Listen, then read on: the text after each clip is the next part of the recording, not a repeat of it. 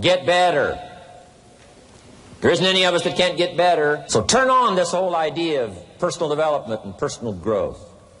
That was what my teacher shared with me that changed my life. Starting a few steps from here at that convention. I'm telling you, for things to get better, you got to get better. Don't ask for it to change out there. Ask for you to change here. Don't ask for a more favorable wind. We call that naive.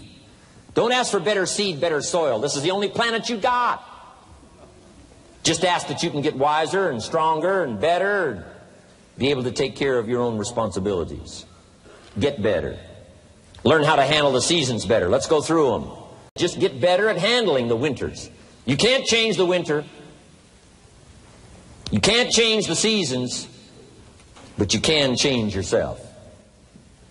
You say, well, what can I do about the upcoming winters of my life? The challenges that I know I'm going to face. Here's what you can do. You can get wiser and stronger and better. Just make a list of that trio of words. Wiser, stronger, and better. Go home smarter than you came. Go home with more ideas than you came with. Next, get stronger. You can develop the muscle. You can develop the courage muscle. You can develop the inspiration muscle. You can develop the dedication muscle. You can get stronger. There isn't anybody here that can't get stronger. Next time we see you, may not even recognize you. How strong you're going to be able to become in language, in style, in personality, the ability to cope, the ability to handle with anything that happens, no matter what happens. And the third one is get better. We can all get better. I've gotten better. First talk I gave, I stood up, my mind sat back down. But here's the secret to my success. I stood up and did it again. I stood up and I did it again. And I did it again, and I did it again all those many years ago. I did it when I was scared, and I did it when I didn't want to, and I did it when I was ill. And I did it when it didn't work well, and I did it when they didn't appreciate it, and I didn't a lot of times when I didn't know much what I was doing. I just did it anyway. And now all these years later, I'm asked to walk on this stage with the greatest introduction I've ever had, greatest response and welcome I've ever had, the greatest opportunity I've ever had to touch this many lives with a mixture of words and heart and soul. I got better. I got better day by day and week by week and month by month. And I'm asking you to do the same thing until you can develop a long arm and a long reach, until you can develop influence that won't quit. Touch people next year you couldn't touch this year. Touch people now you couldn't touch before. Conduct a meeting now you couldn't conduct before. Heart and soul now mixed in there that wasn't there, missing before. I'm asking all of you to get better in spite of the winters, in spite of the downturn, the money downturn, the social downturn, the personal downturn, whatever it is. Just get stronger. Get better. The key is not to wish for a better winter. The key is to wish for more strength, more wisdom, more courage, get better, get wiser, get stronger. Here's number 2. Learn to take advantage of the spring. Spring means opportunity. And we've got a fresh spring going here. It's called a spring like no other. A spring, an opportunity like no other for you. But here's the clue. Spring is not a guarantee of a harvest in the fall and the autumn harvest time. Here's what you must learn to do. Underline the 2 words if you're taking notes. Take advantage. Take advantage of the spring. Don't just be faked out by the spring because the nice weather has come and looks like everything is going to be a lot better. The winter's finally passed. The spring is here. I'm telling you, that's not going to do it for you. Just because the spring is here, it's not going to do it for you. You got to seize it with your own 2 hands and take advantage. Read the books. Study the tapes.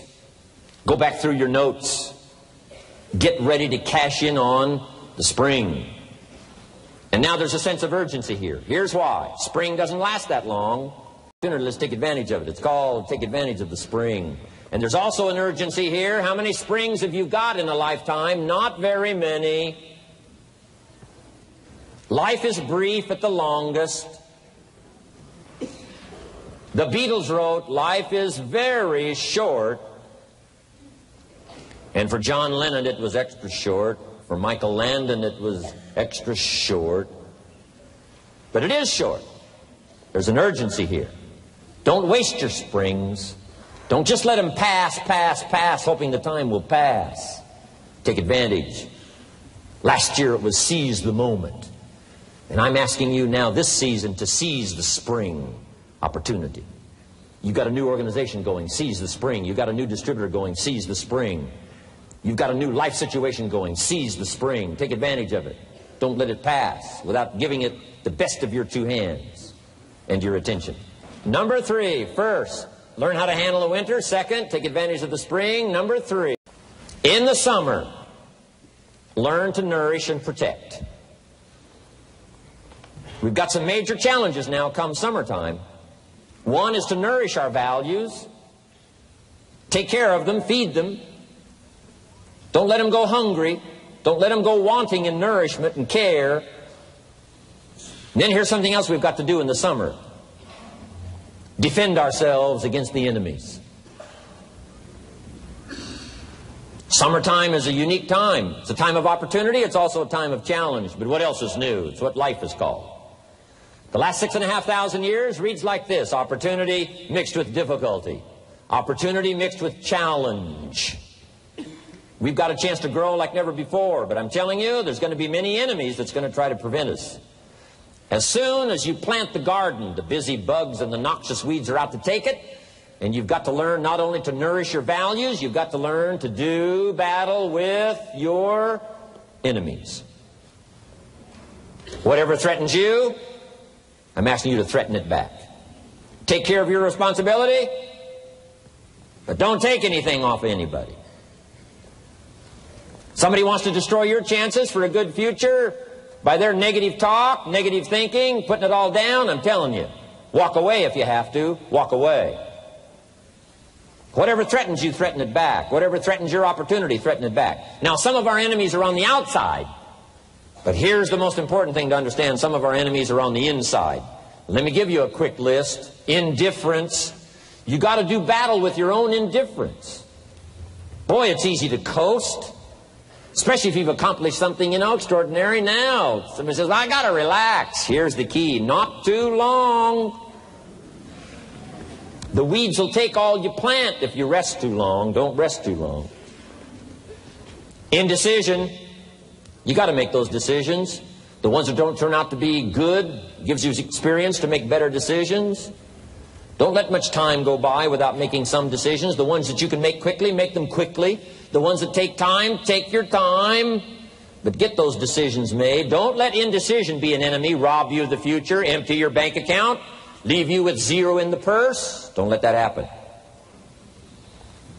The next one is doubt. Sure, there's doubts on the outside. People doubt that America's going to make it. People doubt that Europe's going to make it. People doubt that Russia's going to make it, that Poland's going to make it, that Czechoslovakia's going to make it. They doubt the whole world is going to make it. But I'm asking you not to pick up all those doubts. I'm asking you to have some faith, have some courage, believe, drive your doubts into a small corner.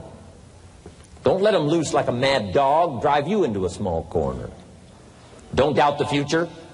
Don't doubt the possibilities. Don't doubt the extraordinary gifts that your distributors bring to your organization. Don't doubt that. And here's the most important one of all. Don't doubt yourself. We'll